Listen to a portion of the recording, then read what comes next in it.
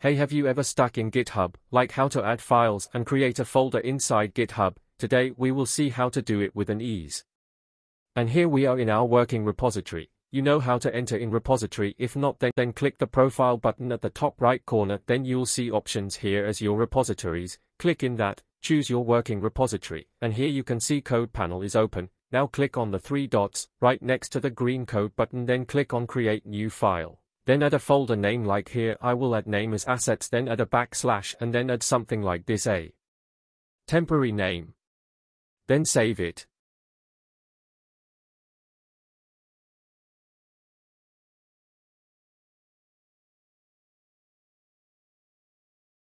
Now go back to the folder we created again. Now click again on three dots. Now click upload files, then click on choose your files. It will direct us to an internal storage folders. Now choose whatever files you want to upload.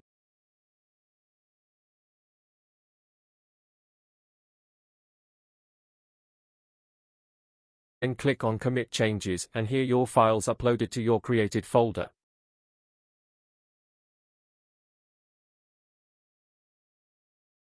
Now go back to that folder and delete the temporary file, and here is your work done.